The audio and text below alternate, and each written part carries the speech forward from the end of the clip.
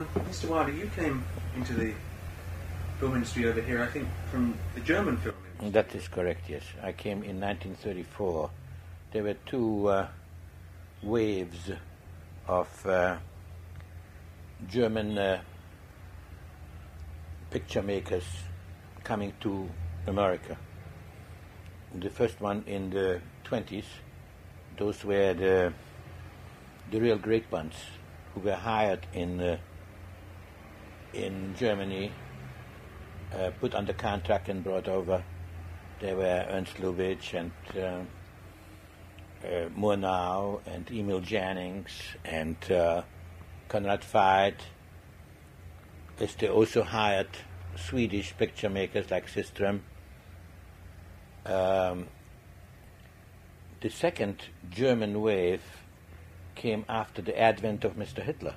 In other words, the refugees. We came without a job, and I'm talking now about Peter Lorre or Fritz Lang. I think he did have a contract when he came in. That was in the around 34, 35. A whole slew of writers, composers. Among the writers, even Bert Brecht and Thomas Mann. I don't know what he was looking for a job, but in any case, they came here not because they were picked as the talented ones. We came very simply to save our lives. Some of us, German picture makers. I was a writer, having been a newspaperman in Vienna and Berlin. I had been a writer at the Old Ufer. Some wanted to stay on in German-speaking countries. They went foolhardily to Vienna or to Prague, thinking that it's not going to happen there. I chose to go to Paris and bide my time there until I can find enough money or a visa to come to the United States. And I did that without speaking a word of English. So that was sort of a big jump. I was a writer then, to come to a country as a writer without being able to write in English. Well, I came in 1934, and this is now 44 years that I've been here. What was the attraction of America as opposed to some of the other countries your associates went to? Well, to begin with, this is what is the attraction for a painter in Czechoslovakia, in Bulgaria, or in Vienna, or in the Argentines to go to Paris. This is where a painter, a sculptor goes. Even without Hitler, my ambition naturally would have been to come to Hollywood, because this is where it was at. It just accelerated it, really. It accelerated it, absolutely. Now, when you got over here, getting into the film industry, was that difficult or easy? Enormously difficult. I sort of dragged my behind, along the asphalt of the then popular Hollywood Boulevard, which is now gone. I shared a room with Peter Lorre at that time. We were hungry most of the time. I was trying to learn as quickly as possible enough English to be able to communicate. Whatever I wrote, original stories, they were translated into English. But shortly after that, I must say, it just lasted no more, and that is remarkable, because I would have settled for 10 years, but in 1937, I sold a story, a treatment, something to Paramount, and I stayed on there for 18 years. And so at Paramount you met Mr. Zucker? Well, you did not really meet Mr. Zucker, because Mr. Zucker was not anymore the great power at Paramount. He was based in New York. Wonderful old man, Mr. Zucker. That beautiful anecdote of his, which I hold very dear. Whenever he came out here, lately, he died when he was I think 102 or 103, and he always used to go to the Hillcrest Country Club for lunch and watch the golfing or whatever. And one day he told to somebody, He says, you know, if I would have known I'm going to get to be that old, I would have taken better care of myself. That was good old Adolf Zucker. His son was then one of the executives. But, and this I think is the main thrust of your reportage, à la recherche des moguls perdus. It was a completely, totally different atmosphere when I came here. In the middle 30s, they were in full bloom. The Louis B. Mayers, the Xanax, the Warner Brothers, the Harry Cohns. The rubber barons had their enclaves, and they kept a very tight rein on their stables, and they were huge, those stables, because I remember I was a writer at Paramount, and at that time we had 104 writers under contract. Now when I say Paramount had 104, that means that Metro, which was much bigger, had 160, and Warner's had 130, and there we were in our cubicles on the 4th floor at Paramount, or the Writers' Annex, or the Writers' Annex, and we were typing away, constructing stories. There we had kind of, once you had a deal and you were going on a screenplay, I remember every Thursday or Friday we had to deliver 11 pages, all of them on yellow paper. That was the first draft, as it were. But you must remember that we were engaged in a huge manufacturing town, Detroit, with automobiles, a Youngstown, Ohio, in steel. There were 400 or 500 pictures made a year. All of that started kind of going by the wayside. The idea, I mean, the MGM empire, more stars than there are in heaven. I mean, the idea, for instance, is that somebody had a picture and said, my God, this would be just absolutely marvelous. I'm talking now about Paramount. If we could get but Gene Kelly. The idea of even daring to call the powers and say, could we get Gene Kelly? That was just like asking Prince Rainier, can I take Princess Grace for a weekend to Acapulco? I mean, that was untouchable, absolutely untouchable. And or to get a Emil Jannings or a Carol Lombard from Paramount. There were great big exemptions and famous ones that Clark Gable was on the skids at that time. He had just made a picture called Parnell where they put him in a beard and it just did not come off, and that luminous star kind of was in the ascendancy, and there was a very, very hot director at Columbia called Capra, and they did MGM lend them Mr. Clark Gable for It Happened One Night. But they were tough. Now, in order for Mr. Selznick, who was the son-in-law of Mr. Louis B. Mayer, in order to get Clark Gable to play Red Butler in Gone with the Wind, they had to give them the release. No shot, nothing, just a blind going up. In case you're wondering in England when you hear this transcription, if you can understand what I'm talking about. They had to, MGM contracted for the release of Gone with the Wind. Now we're talking now, as it turns out, about millions and millions and millions of dollars. So they were tightly run fortresses, as it were, and every studio was making 60, 80 pictures, 100 pictures a year. We did not then have the great big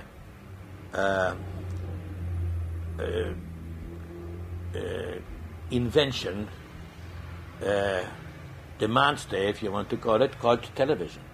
But actually, it started crumbling, in my opinion, once there was that antitrust divorce suit brought up, and the picture industry always scared. We have an industry that is constantly scared that Washington may do something for them. In other countries, the government subsidizes the picture industry.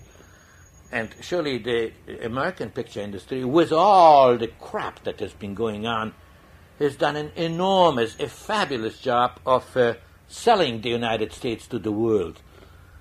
And yet never a penny has been given. There were only obstacles in the way, and they were always scared shitless, if I may say the word, you're going to edit it out, of now they came the divorce suit. In other words, a studio or studios in those days, they had the manufacturing facilities, their studios, and they also were owners of theaters where they could show their pictures.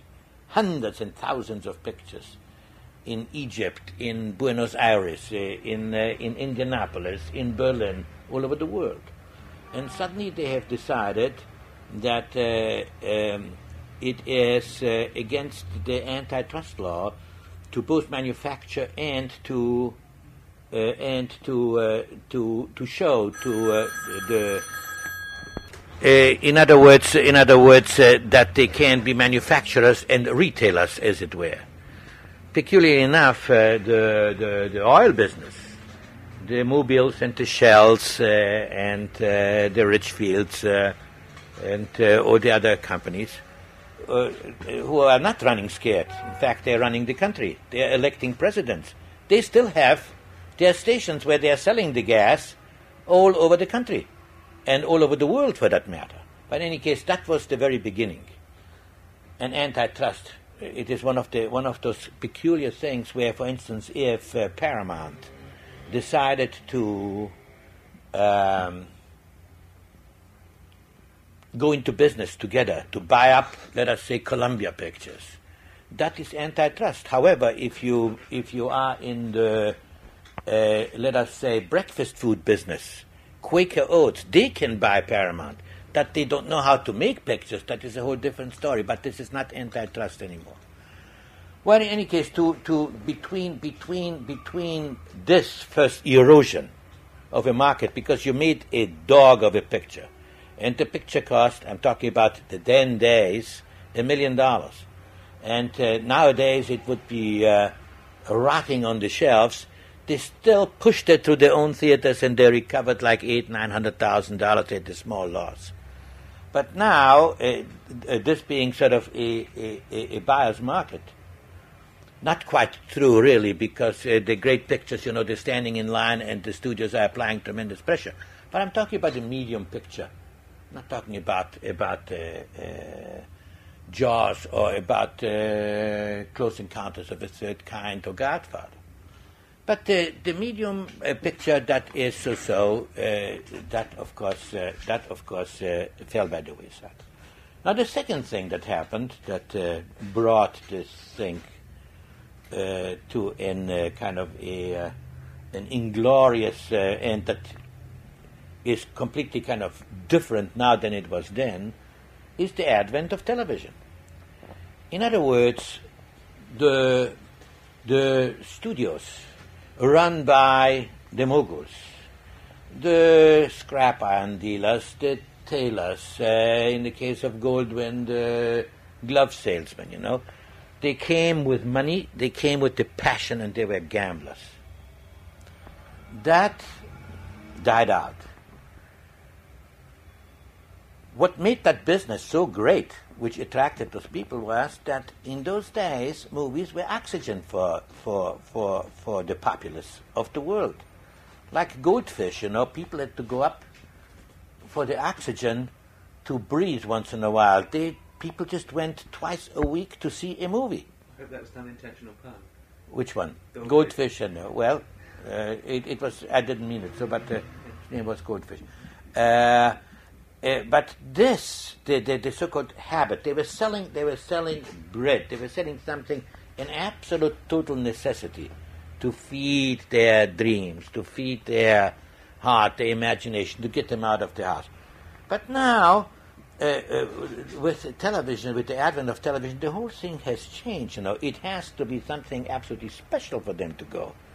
People not only don't go on Tuesday and Friday to see the new shows, they already know on Tuesday what picture they will see on Friday, because they have read the reviews, they talk to neighbors, they talk to people in the office, they have to be very, very sure that they're going to see something really good, something they want to see. Not necessarily a very high level, but something exciting, something, some kind of a new John Travolta, something, so that they will be induced to leave the house, to pack the children in the car, to brave the traffic and the dangers of the dark parking lot, and to plunk out a considerable amount of money. So, because it's much safer to sit in the house, and sometimes you see something quite decent. You see Johnny Carson, you see Walter Cronkite, you see in between something that is not all that worthless. Then now, of course, the new advent of the cable business, where you pay $12 a month, and you see first-run pictures, maybe a little lukewarm, but you still see them. Yeah, well, what I meant to say about those people, that they were, with very, very few exceptions, people who could not spell. I don't think they ever read a book. They did not know literature. They were not the founders of Old Vic. You did not talk to them in terms of Shakespeare or a George Bernard Shaw play. They didn't know any of that. But they had a kind of a smell, and they had guts. And they threw you dirty curves. But you were not dealing with an unknown enemy. You were not at the mercy of agents who have suddenly become the ones who say yes or no. Also, theirs is not the power. The power belongs to the Kafka figures in the background. And more than that, yes meant yes. Yes means now maybe. In those days, did no mean no, or when you went to argue it out, take me through a typical conversation, say with Goldman, you disagreed with something he had said. Well, he would disagree with me on a scene, let us say. I only worked for him once on a loan. My collaborator, Mr. Brackett, and I, we wrote a picture for Howard Hawks called Ball of Fire. And he just, to hand somebody a scene, which is a comedy scene, and he is to read it and to laugh, that's very, very difficult. It's very difficult to convince somebody as to what is funny. But we would just go up there and we would play the scene for him and jump all over couches and chairs and be on our knees and act it out.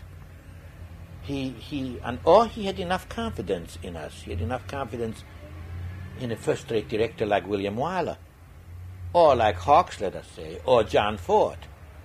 He would protect them. He would, and you could function, because you were protected by that thing. And that happened in every studio, whether it was Paramount or Metro, and there were the greatest facilities at your disposal. But nowadays, by the time I get in the studio to direct, because having finished the script, and then having unending conferences, and then ultimately being turned down and having to go to get the financing for the picture, I'm in a state of total collapse. And now I have but to start and direct the picture. And then after it's finished, I now have to start and publicize the picture. You are on your own. That was all being given to in other words, the man who is, let us say, a fairly good fighter pilot. I have not only to build the plane myself, but I have to buy it with my own money. I have to find somebody to finance the plane before I can fly it. And then I have to put on an aerial circus to convince people, come and see my picture. All of those things were done for you, the publicity departments, the art department.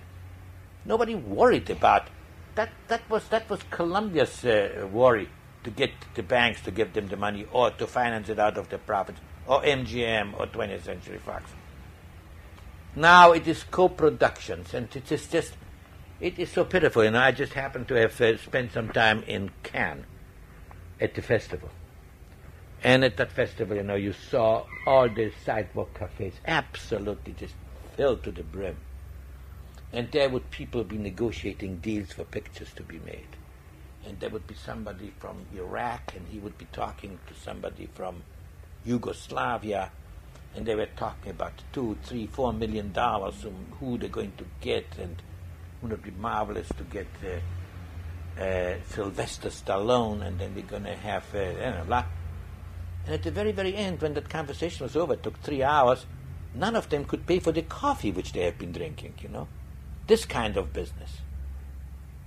And this I find, I'm a fairly good writer, and once in a while I make a picture, direct a picture that is a success, but I'm not a salesman. It's not my job. It is just very simply not my job. I just cannot do it. And if I do it, it is so totally time consuming. You know? And all of those things now, with the unending discussions about deals and 3% of the gross and double negative and all of that the first billing and all of that miserable crap that saps your strengths that you should really conserve to making a movie, which is physically a very, very exhausting thing. We didn't know that. We were called in, or we were given a book or a play, or we came with an original story. All right, let's go ahead. We will take this actor, that actor. We have Spencer Tracy under contract. We have Myrna Loy. We have Bill Powell. We will, and you were there, and you were doing it. You were writing it. You were directing it. But they left you alone. They got off your back. What were the things that you disliked at that time? What I disliked at that time was that if you had the most enormous hit of all times, you know, you were bound by your contract. Nobody walked out. And nobody broke the contract. There were isolated cases like that Olivia de Havilland 7-year deal. But you belonged to a regiment, and you went to the battle, and they may give you a medal, you know, but they did not. That was the one thing. I disliked the enormous dictatorial ukases that came from them, especially if I could not combat the people on that point and win my point. But kind of thinking back, you know, I much prefer that to what's happening today. But then again, maybe because my memory goes back and I was young and I still had all my hair, and it was a carefree world. People always confuse things. You know, people just think, when I was young, when milk was white. Well, milk is still white. You know, we are exaggerating the thing. But right now, I find it getting on in years, and not being a man who is in any way jealous of the nouvelle vagues that keep sweeping over the ancienne vague to which I belong. No, I enjoy it. I love it to see a new director stand. It's just marvelous for me. But it just has become very difficult. Maybe it would be very difficult for me within the shelter of the studio at this time of my career to get the assignment I would be wanting. Maybe they would give it to Coppola or to Mr. Scorsese. I don't know. But there was kind of an esprit. There was something. It was not just pulling against each other. It was the competition was good. Dr. Sayers, you mentioned a little earlier, 106 writers. At Paramount, yes. Paramount, under a sort of creative cloud, there must have been, all writing away. Oh, yes. What sort of, you obviously exchanged ideas. You all had to produce a certain amount within a certain period. Yeah.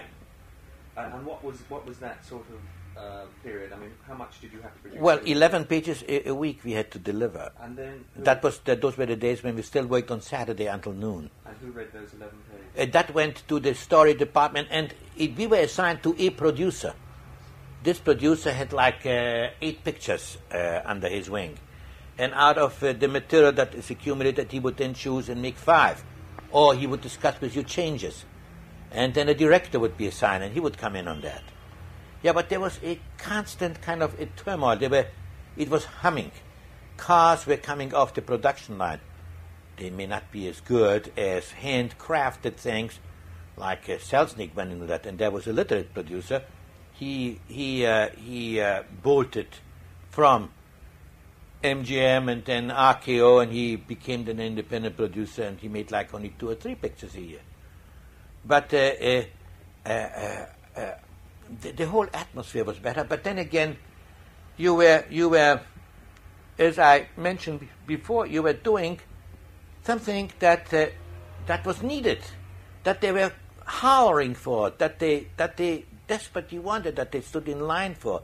Now, with the exception of the 6 or 8 $300 million grossing things and $200 million for the records from that thing, something terrifying has suddenly dawned on us. People can live very well without movies. They cannot live without television anymore, but they can live very well without it. So we are just sort of jerking off, as we say. Can we just talk about? On this, you have enough. A little more on that. Can we just talk about a few of the specific personalities actually that you work with? I mean, you saw them as a writer, then you saw them as a writer-director, so you've got pretty close to a work with. I mean, let's talk, say, about Harry Cohn, for instance. Harry Cohn I only knew very vaguely. At one time, when I left Paramount in a tiff, I then went back. They told me they would like me to do Pal Joey. You're familiar with Pal Joey. Pal Joey is the story of was a musical on Broadway. It was written by O'Hara as a series of articles, study of a character, Joey, in the New Yorker, and then it was made into a musical with, I think, the music and the lyrics were by Rogers and no, not by Rogers and Hart. And that is now, I'm talking, this is now like about 28 years ago. And I moved with my typewriter into my offices at Columbia, and there was an executive dining room where like about 12 people were sitting around, and it was, and Harry Cohn was kind of King Arthur at his, in this case, oblong table. And menus, you know, he would raise hell if he didn't get the first copy, if that was kind of a thing that it was the 7th typewritten copy of the menu, he would just bang his fist down. And we would be having lunch, discussing the project. He was talking to a lot of other people. Under the table were two buzzers, and once in a while he would buzz for the radio to be put on because he had a horse in some race in Hialeah, and he would like to know how it came out. It was all. But when he spoke, we just shut up. So the idea then was that I would make the picture. My idea then was, because it is the love story between Pal Joey, sort of a dancer gigolo, young, and a woman twice his age who is keeping him. And my idea then was to take Marlon Brando, who cannot dance, but he's a drummer, he's a fairly good drummer, to make him into Joey. And the woman who's keeping him, this is 28 years ago, Mae West, and everybody was... and we had sort of a couple of discussions there, in his office, which was... it had... there are 6 here, he had like about 30 Oscars there. Whoever won for a Columbia picture, and those were the great days of Capra, all the pictures that he did, and other very good pictures, he would have a duplicate that was just kind of lettered with that. So we had a couple of lunches, and I was there for about 10 days. When suddenly I get the news that he had discussed it in New York, and Mr. Cohn had changed his mind, and he thinks that's bad casting, and the whole idea is just bad, and forget about it. Well, I didn't say a word. I just packed up my typewriter. I didn't ask for anything, and I just moved out. And about a week later, I got a bill: 2 lunches, $4. The lunch was like $2, for the executive. That was in those days. 2 lunches, $4. That was those were my business dealings with Harry Cohn. So sometimes I would see him. We would drive out together to Santa Anita, to the racetrack, or I would go to his house. He would have a projection room, and he was tough. He was tough. He was lucky. He was a good gambler. He had all those great years with Capra, and that is the proper man for you to talk to, Frank Capra, because he was there for almost all his life. I knew Goldwyn better. Also, I only did that one picture, but I had when I worked for United Artists, I had my offices on the Goldwyn lot, and we had lunch very often. He had a cook who used to cook lunches there, and he would very often have lunch with me, and we would be discussing the status of the industry. But that was after his glory period, with Weiler and the other directors. That was when he was in kind of after Porgy and Bess. I think that he kind of eased down, But those were the days, when of course, I don't have to tell you, most of the Goldwynisms, are not true. Some were true. I lived to some myself. One day I remember that was in the bigger dining room. There were like about 12 of us, directors and actors. Something was shooting on the lot. And I remember he came in and he said, during lunch, he said, I was about to tell a Goldwyn anecdote, which sort of amused me because, as I said before, I know that there are 5,000, I do think that he did say, include me out. I do believe that he did say, in 2 words, impossible. But I don't think that this is a malaprop. I think that there's pure genius. The impossible is 2 words to me, and include me out is a strong exclude me. It's beautiful that anybody can think of that. This anecdote is about Goldwyn coming to the dining room, one of the larger dining rooms on the Goldwyn lot, and there were writers, directors, and actors, and producer too. And he says, gentlemen, he says, last night, I previewed my last picture in Pomona. He says, I have had successes in my life, he says, but nothing like what happened last night. When the picture was over, people got up and cheered for 15 minutes. And somebody at the table says, I was there, Mr. Goldwyn. And Goldwyn right away says, we can fix it. So this sort of is we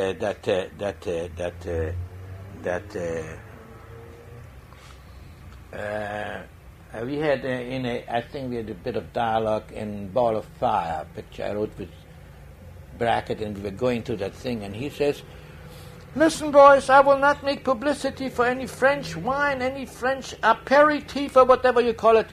He says, what do you mean, Mr. Goldwyn? He says, read what you wrote here. It said, after dinner, it was kind of an elegant dinner, how about a little Debussy? And he confused Debussy with Dubonnet. Just a little confusion between a composer, Mr. Debussy, and a little Dubonnet. So we explained to him, no, Debussy was a question. Yes, of course, I know what I'm talking about, naturally. I was just kidding. No, this would come right away on top of that. But there was a kind of around those people, where there were little whirlpools of excitement. There was they had big plans, They had courage. Mr. Goldwyn always made pictures with his own money. He was really an independent producer. Indeed, there was no bank loans, no nothing. He He believed in something and he backed you up. And then, of course, after the product was done, that enormous machinery. I mean, they have it now at Universal, but Universal, of course, it's really kind of a huge Nutsberry farm. You explained to the gentleman what the Nutsberry farm is. It's sort of a Luna Park. It is a restaurants and hotels and 15, 20, 25,000 tourists a day driving to that lot, and they're seeing a show of stuntmen and a phony opening of the Red Seas or whatever, and a phony shark there from Jaws, and they have a catalog. Mail order houses in Colorado. They have banks in Montana. I don't know exactly whether I'm correct, but this kind of it is a whole different business they are in. On the side, they also make pictures. They make, I don't know, 10, 12, 16 hours of television every week. In business, well, once in a while, a Sting happens, or a Jaws 2, they get lucky. But as a rule, I would think that their level of thinking is rather low, I would think. Did you know Carl Laemmle? Carl Laemmle was before my time. But of course, I suppose I came here just as he was selling the studio. Who had taken over by the time you were around? It was being sold at that time, if I remember correct. What about Mayer? Mayer, I only knew once, and that was we had worked at Metro only once. Mr. Brackett and I were on a loan to MGM. We were working on the script for Mr. Lubitsch, Ninochka. And en passant, I would meet him, and I would sometimes I saw him through the window. He would be talking to Mickey Rooney, and I overheard kind of things. He says, "You are Andy Hardy. You are the American flag. I don't want to see you drinking again. You are the spirit of America. You are what this country is." Kind of really flag waving and patriotic and God knows. And I remember one time I finished a picture called Sunset Boulevard. And there was a lot of talk about it. And there was one showing for the industry in the big theater at Paramount, on the Paramount lot.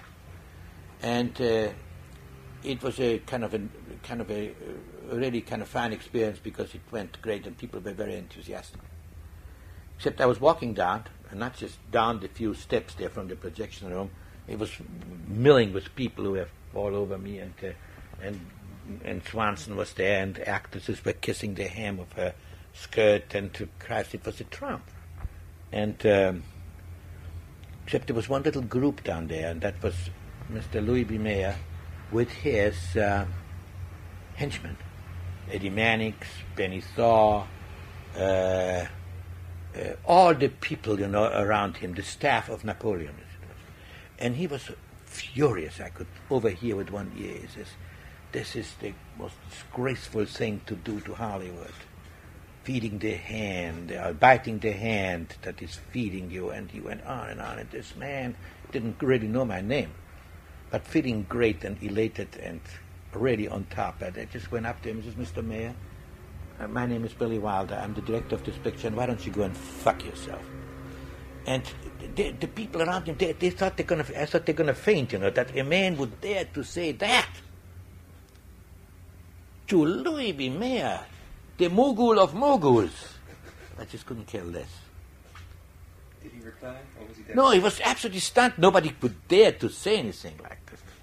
Maybe Mr. Goldwyn told it to him when they separated because they were in partnership at all time. Or maybe he and Harry Warner, I understand they had some fist fights or stuff like that. But a writer with an accent, a writer-director with an accent, a small fish there in that enormous aquarium known as Hollywood. That was my encounter. Zanuck, I only did one picture for, that was 7 Year Itch. He was a good picture maker. He was on intellectually, he was quite a few pegs above Mr. Louis B. Mayer. Not power-wise, but intellectually. Selznick was absolutely, Selznick and Thorberg, whom I never met, they were naturally some pegs above that. But those were the easy days, Sometimes I wonder what would happen to a Thorberg or a Selznick nowadays. That's interesting. How would they operate today? With I just could not tell you. If they operated well, they would have needed one ingredient that is enormously important right now, and that is luck. The right picture at the right time. I know that they would have done them superbly. They would not have spared the rat or the money. Before it went out, it was shimmering. It was as good as anybody could make it because they had that power to get the best, no matter what the cost. But I wonder, I just cannot answer it. You see, I surmise, now I might be totally wrong, and you can probably correct me, that something like Sam Goldwyn, who was totally independent, such an independent man, he couldn't operate today. You mean the cost of the pictures, what they are? That would be prohibitive, and by being prohibitive, he would have to borrow money, and by borrowing money, he loses some of his independence and power. Well, not only that, but also a lot of money. You see a picture that you make for $10 million. You pay $1 million, it costs 11, and if it takes 2 years, it costs 12 million, more than 12 million now, right? That's quite possible. I don't know. I just think that, and mind you, I think that we are among all of what's happening here, making very, very much better pictures than we've ever made before. There are some pictures that still hold up, but I think there's a great deal of nostalgia which makes us overrate a lot of pictures that we kind of keep very dear to our hearts. But you look at them, they were not quite that good. And they were not quite that good because the audiences were not quite that good. The audiences now are far superior, of course. They are intellectually much higher. I'm talking about the good audiences. It's just... But what would have been interesting would have been, those picture people. Those picture people, how would they function today with that liberty that we have? Because they would have handled it with the greatest tact. But still in all, the idea that a Selznick had to fight for months, to go to New York back and forth, to be permitted to have that last line, frankly, I don't give a damn, the word damn. And also, the other aspect, forgetting money totally in it altogether, and talking about liberty, whereas you might have been the one person who told Louis B. Mayer to go and fuck off. Yeah. Nowadays, because people are used to total freedom and indiscipline, they would not be willing to submit themselves to the kind of sort of... Well, that is a point. That's a very, very good point, and that's what makes picture making so difficult today. And I meant to make a point of it, and I'm glad that you throw me that cue there, because you see, there are no actors under contract anymore. They are all freelancers, and they are now co-producers. They have their lovers direct them or produce the pictures of them. A man like John Travolta, a marvelous young talent. I was talking about Travolta, just a shining, wonderful young talent. He is in his early 20s. I understand he made a deal with the company where he has the final cutting rights on the picture. I mean, all of those things would have been totally impossible. And the power of the agents, unless they have become the heads of studios, the way you're being pushed around, the ass kissing that is going on, and then the people who become producers, suddenly there's some agent, third echelon, who through some fluke was tipped off that there are galleys of a novel that may, and he puts down an option money, and suddenly he finds himself in control of a bestseller, and now he says, "Ha-ha! But I am the producer." He's never been inside the studio. He does not know what those holes on the side of the film, the sprockets, what they're for. But he is the producer now. This is the thing that would make it that makes it impossible for a pro to live with. And therefore Goldwyn would never be able to operate. No, Goldwyn would have no. Thorberg. It is a question of ultimately a question of dignity, of living with yourself. You cannot do that. It is just this industry kind of abounds with indignity. But you have to play ball if you are if you are to go on. Just one final point, Mr. Wilder. Yes. before we take round it, is what would you say was the great contribution of the movies? I mean, we know the obvious things, but the great common contribution that was true of all of them, whatever their individual characteristics. Well, I as I said before, they were the ones, silent pictures, then the advent of sound. They were the ones that have done the greatest publicity job for this country.